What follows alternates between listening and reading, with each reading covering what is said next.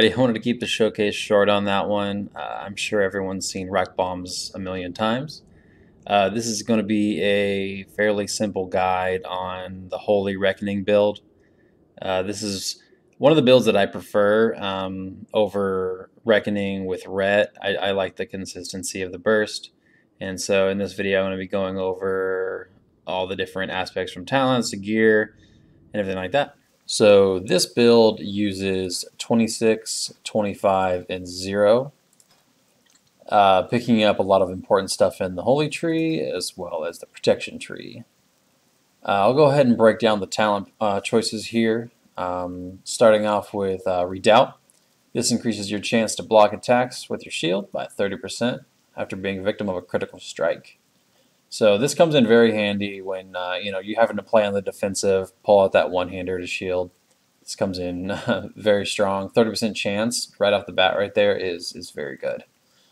From there, you're going to go ahead and pick up Precision, 3% chance to hit with the melee weapons. This makes you only require 2% more hit with your gear to cap off your hit for melee swings in PvP. Then we're going to get Guardian's Favor.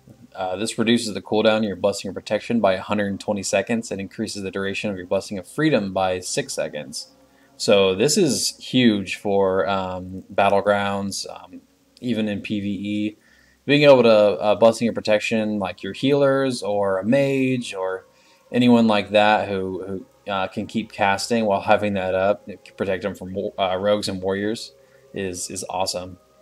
Then I pick up Blessing of Kings. So this is overall a really good blessing. I use this and Might kind of interchangeably.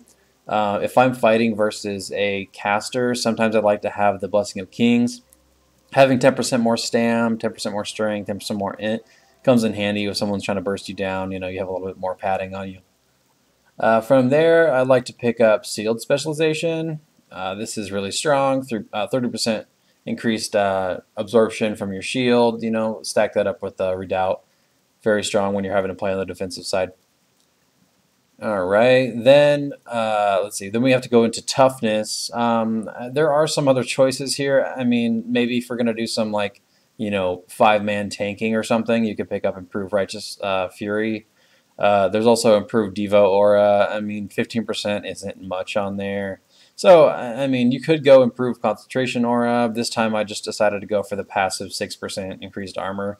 I mean, it's nothing special, but it's there. Alrighty, then Improved Hammer of Justice. This is awesome. This is a huge ability for Paladins because we only have the one stun because we're not going full red to get Repentance here. So having the 15 seconds off brings it down to a 45-second cooldown. You stack that up with the PvP set, reduces the cooldown by another 10 seconds. So my Hammer of Justice is already down to a 35-second cooldown. So very strong right there. A lot of control in fights and all that, like able to burst people down with that. All right, and then we go into Reckoning, of course. This is what everyone knows is the Paladin, one-shot everyone. So with this build going Holy Wreck, you pick up a lot of spell damage gear. You want to have some of that Judgment gear and stuff like that, or the PvP gear. This one increases your Seal of Righteousness damage. So you stack Reckoning up a max of 4 times, so your next hit will hit 5 times in total. You multiply your Seal of Righteousness proc on each one of your melee hits, so it's hitting 5 times as well. And then each 5 of those hits has a chance to proc either your weapon, your trinkets, whatever. I'll show the gear in a little bit.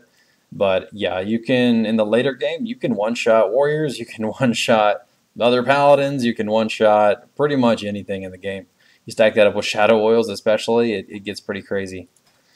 Alright, and then we're going to go into the Holy Tree. Picking up 5 out of 5 Divine Strength, 10% more strength. Once again, this build is a lot of just auto attacking, so you want to have that increased damage. Then pick up the Improved Seal of Righteousness, 15% increased damage on your righteousness because this build does not have Seal Command, so we're just going more for the consistent burst, a little bit more consistent damage. Seal of Command overall, just in a melee hits. is going to be doing more damage than Righteousness, but Righteousness stacked up with Reckoning does some crazy stuff. So from there, let's see, we go, you can pick up Spiritual Focus. This time I decided to mess around and go into Divine Intellect, but that's totally up to you. Spiritual Focus probably is better for the, fighting warriors and rogues and, anyone who's hitting you and you're getting your heals knocked back. Divine Intellect isn't horrible either. I mean, it's not the greatest because you don't have a ton of intellect on your gear, but, having that little bit of extra mana pool, spell crit, isn't too shabby as well. All right, and then we can pick up Consecration. This is a very strong AoE ability. It's, again, one of those, key Paladin abilities. Then we pick up Healing Light. This increases the amount healed by your Holy Light and Flash of Light spells by 12%. Then we pick up, I like to go in Yielding Faith. It's kind of one of those mess around things, like having to resist a fear from a warrior, or even in a PvE encounter or whatever, is pretty awesome. Improved Lay on Hands probably is the better choice. It's more consistent, having a reduced cooldown on there. But once again, it's up to you. It's classic. You get to do whatever you want, really. Then Illumination. This is amazing for both PvP and PvE. You definitely want this. Like you want to have this down to get down to Divine Favor, because having this combo enables you to pretty much heal in raids, even though I didn't tell you that because you're supposed to go full holy or whatever. But yeah, definitely Divine Favor and Illumination, being able to get those crit heals off, keeping your mana pool up. But the reason why I love Divine Favor in this build so much is because you want to get critically struck as much as you can. So some cases I let a rogue or a warrior just open up on me.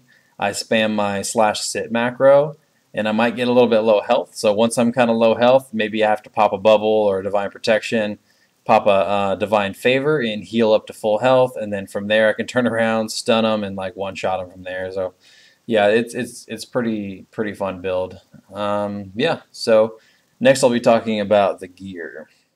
Okay, so a macro that you definitely will be needing is a /sit macro. So go ahead, just create a new macro, pick whatever icon, name it whatever you want, sit, whatever you want to do. Then just /sit. That's all it takes. I have superstition, but I type it 3 times. I've always done that. I don't know why. Don't ask me why, but there you go. All right, and then from there, so the important thing about Reckoning, say I got Huni over here as a warrior. He's going to right-click me. I'm going to show you exactly how to get those procs off on you here. So I'm going to walk up. He's smacking me around. Say the fight's going on, and I legit just want to sit here and get crit 4 times in a row. Once Classic WoW is launched, I'm sure there's going to be an add-on that will be called a Reckoning counter. You definitely want to have that so that you can see the full, once you have full stacks, because sometimes it gets hard to track and count when you're being opened on by like a rogue or something like that. But yeah, so right now, I can't find one that's working, so I've just been manually counting out in my head every single time a fight happens. I listen for those proc sounds off of the redoubt. I look for the animation, and then from there I know when it's up. But yeah, so once you have all that up, then you can go ahead and do your burst. So all it takes is, you can pop your Seal of Crusader, judge that on them, pop your Seal of Righteousness, pop your Trinket, run in for the Hand of Justice, and right-click. And it's pretty much a guaranteed one-shot every time. There you go. So for the gear for this build, you're going to be using very similar gear to your Shakaden build. In my previous video, I went over a lot of the spell damage gear you can pick up as a Paladin. Yeah, so this build doesn't necessarily need any crit or anything like a full ret build would. You're going to be focusing on getting spell damage. So the Judgment Tier 2 set, the Dungeon set, let's see, the Tier 2.5 set as well, the PvP set, all has some good spell damage on them, some good strength, and that's what this build is focusing on. Having those Seal of Righteousness procs off your melee swings, as well as Having a nice proc weapon, I'll throw some links up on the screen for you so you know what to build. From there, yeah, you honestly, off the start, Reckoning can do some crazy damage even early on with not much gear. I'll show some, like, maybe early on items that you can pick up as well that'll be strong for that. Some consumables that you want to be using. Once again, very similar to my shotgun build, but you want those shadow oils for the spell damage proc.